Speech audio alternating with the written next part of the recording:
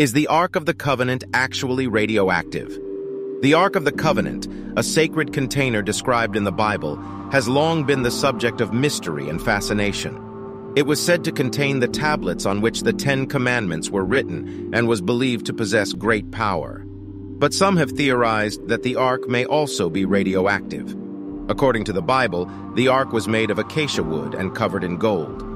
Inside, there were 2 stone tablets inscribed with the 10 Commandments, a jar of manna, and Aaron's rod.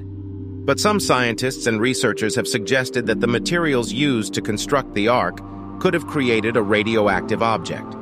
One theory is that the gold used to cover the Ark could have contained radioactive isotopes such as uranium or thorium. These isotopes are naturally occurring and could have been present in the gold used at the time.